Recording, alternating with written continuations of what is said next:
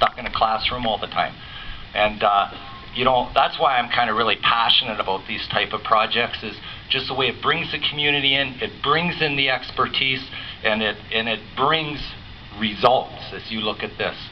So I'm very, very pleased with that aspect of it.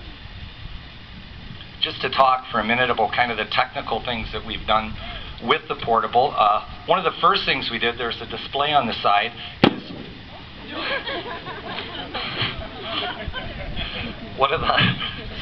who did that?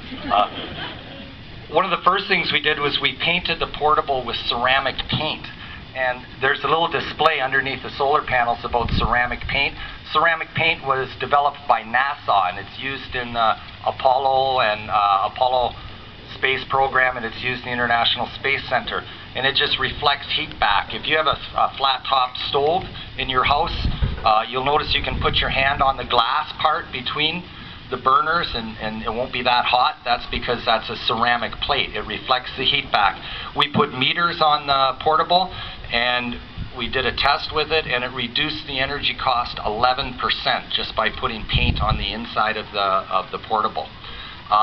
Beyond that, we have the solar panels that we have put up. We have the windmill that we've put up, and other people will explain that with more knowledge of it. If you look around each side of the portable also, we have some student-built solar hot water heaters, and one of them is up and running, and you'll be able to test the water on it.